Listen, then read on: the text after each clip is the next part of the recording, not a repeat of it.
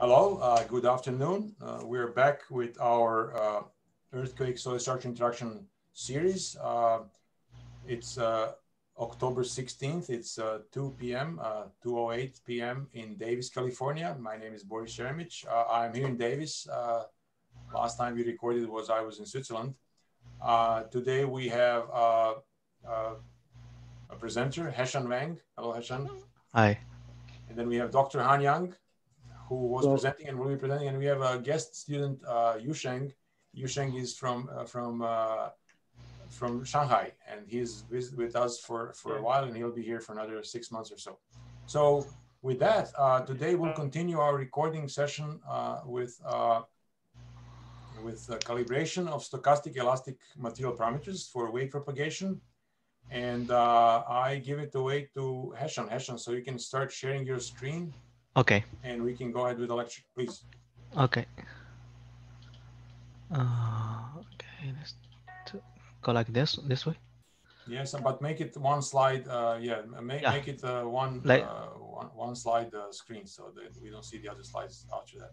So can you see my screen one slide? No. We see two slides at a time. So go to the first, go to the top, all the way to the top. Oh, really? I think I didn't share the right one.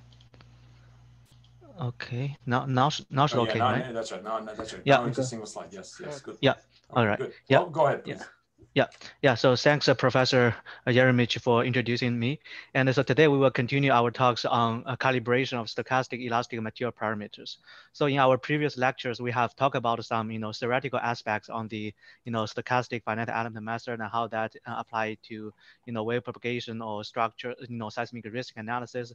So today we're going to talk about some practical aspects, starting from how do we define a single, stochastic elastic material parameters. So, so this is the parameter model that we're going to use. It's a simple 1D stochastic elastic material, but here we try to consider the uncertainty. Here the stress, Young's modulus, and strain are both uncertain. We denote we use the theta to denote the uncertainty. And when you have the uncertainty, it can either be a single random variable or it can also be a random field. So for example, your Young's modulus at a different layer of your soil, it can be an uncertain random field. So it's also a function of the spatial coordinate x.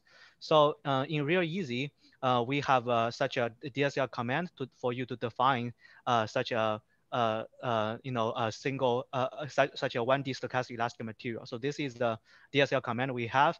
So here you can see that you need to define basically three input. First one is the material number ID, and then the second one is called the uncertain elastic modulus, which is defined as a random variable. You need to provide a random variable ID that is associated with the material. And also a very important is the unit that you need to specify. So basically whatever the random variable you input here is dimensionless, and you're going to multiply this random variable values with this unit to be your Young's modulus. So it's very important that you need to predefine such a random variable, and also you need to make sure you already represent your random variable with Hermite polynomial chaos. You can go back to our previous lectures to know more about this, theoretical aspects on the polynomial chaos.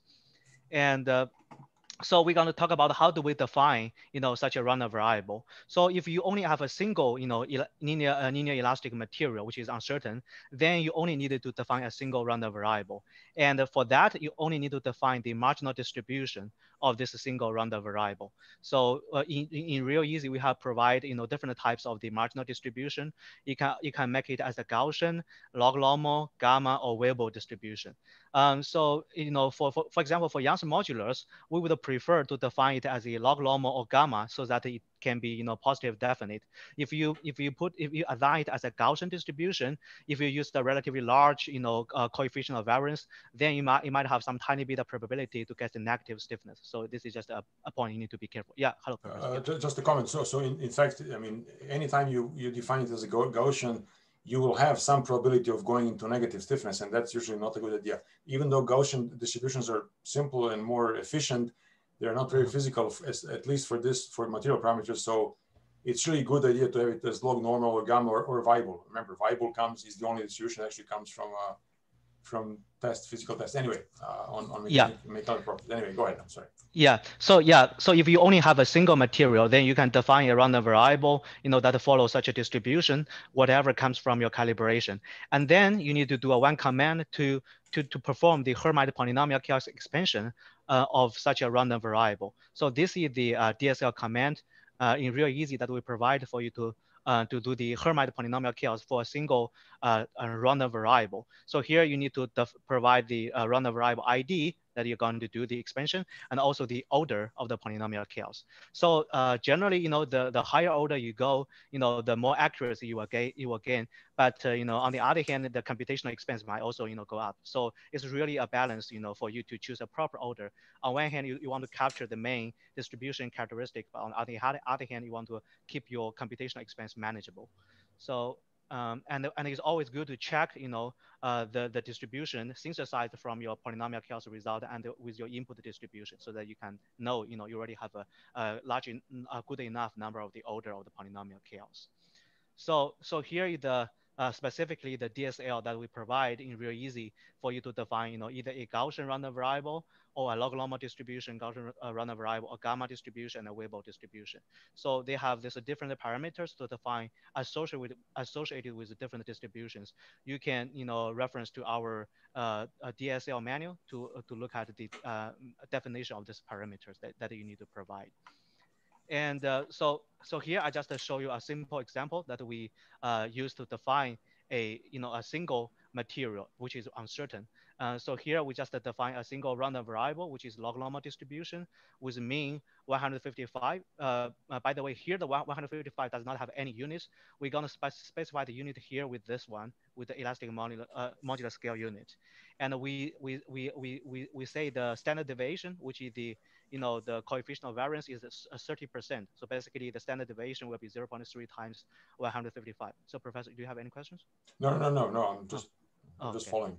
Okay. Yeah. So and then so the once we define such a random variable, so the second step we're going to do the polynomial chaos. So here we just do polynomial chaos expansion for such a random variable with polynomial chaos up to order 3. So once you define such a random variable and you already do the polynomial chaos expanded, then you can use this random variable number 1 to define your material parameter. So basically that's how we do the to define a certain material. I have a quick question here. Mm-hmm. So if I understand correctly, so in the first command, you, let's say you define a mean for the variable to be 155. And then in the third command, you, on top of that 155, you say the elastic modular scale unit to be 1 megapascal. Does that mean the mean elastic modulus to be 155 megapascal? Yes. Yeah, that's true. Yeah, you can also put a scale factor here in the unit. Okay, yeah, like you put it here 2, then the mean will be 340. Yeah. Yes. 310. Yeah. 310, okay, got it. Yeah. But it's a good idea to keep it at 1, just so there's no confusion. You keep it at 1, whatever mean you have, you just provide the unit 1 megapascal or kilopascal or whatever. Don't multiply. I mean, it's a good idea to keep it simple. Yeah. Okay. Yeah. Okay. Yeah. So as I mentioned that here you need to check, whether your polynomial chaos expansion is good or not, right? So here we have compare, this is the exact distribution, Gaussian distribution. And the red line is, when we go to up to order 3, what we get synthesized from the polynomial chaos. So you can see here, we have pretty good. So we think order 3 is enough. So then, once you have defined such a material, then you can do a simple material test. So here I just show you the, the stress and strain response.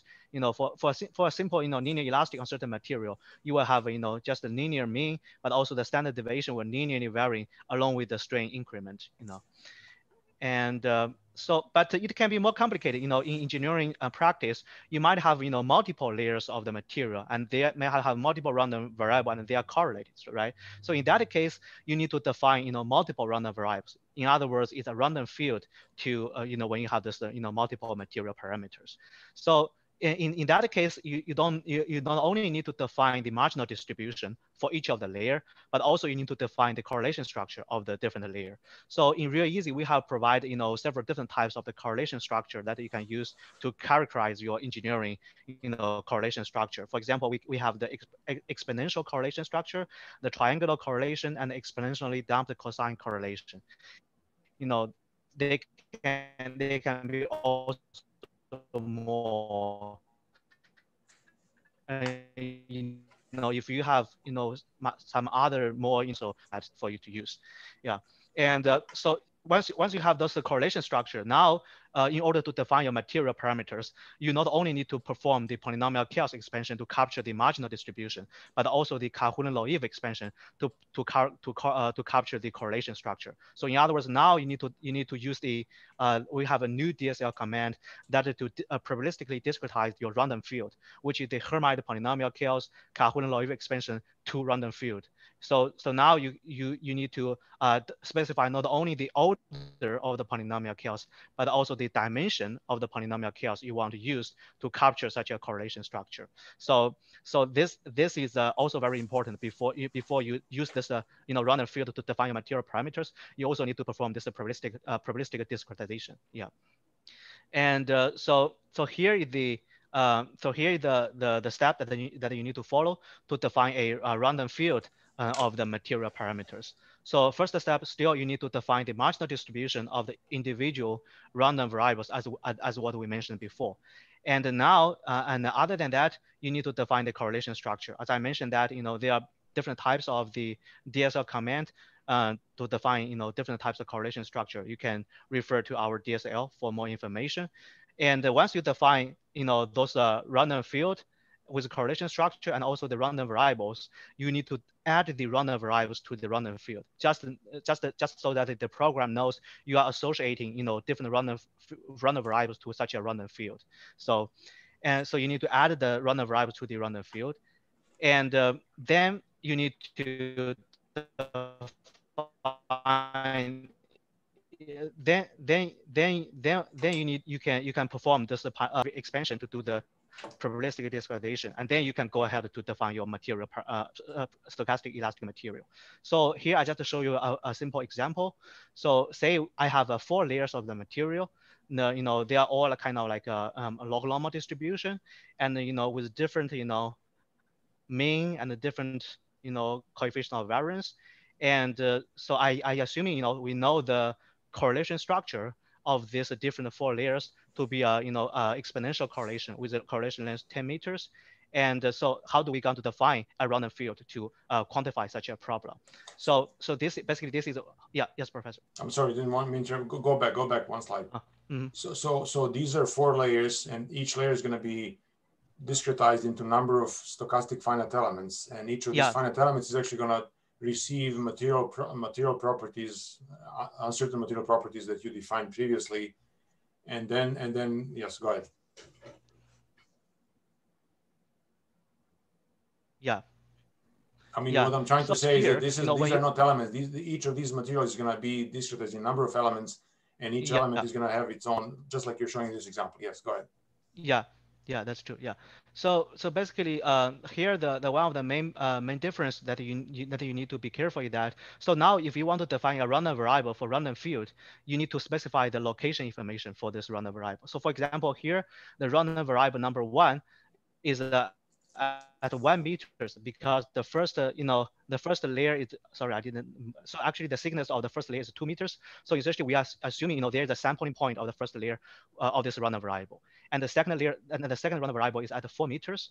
Essentially when you define the stochastic finite element, all the element at the layer number 1 will be associated with this single random variable. So yeah, and similarly for layer 3 and layer number 4.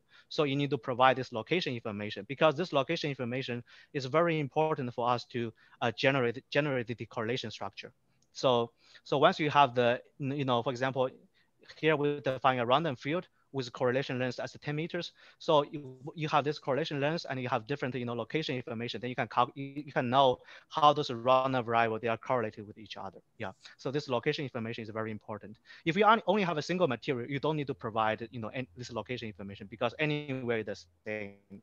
We don't need to you to specify those material location information. Can I So ask a then question? Can I ask a you question? define. Yes, Professor. Can I ask? I'm sorry for interrupting. Yeah. But you can also have a different correlation lengths for different layers. Then you would define multiple. Yes.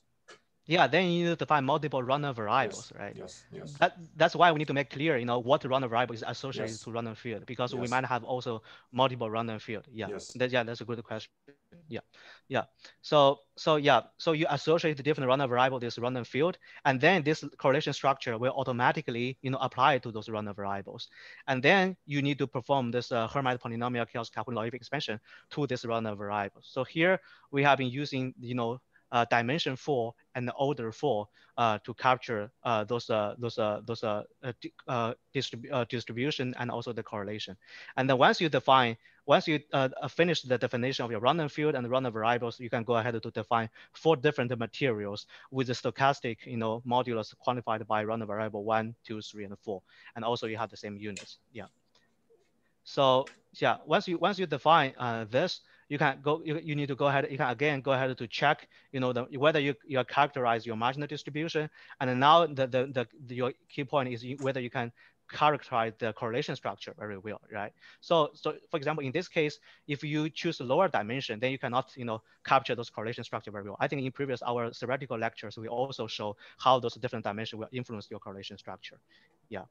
And a main point is that this is sort of, I shouldn't say trial and error, but it is in a sense you make an assumption, you start from the lower end of the order and the dimension, and then you check, and then you see how it works. And if it works okay, you keep it that way. If it's not good enough, you increase, and this is how it's done.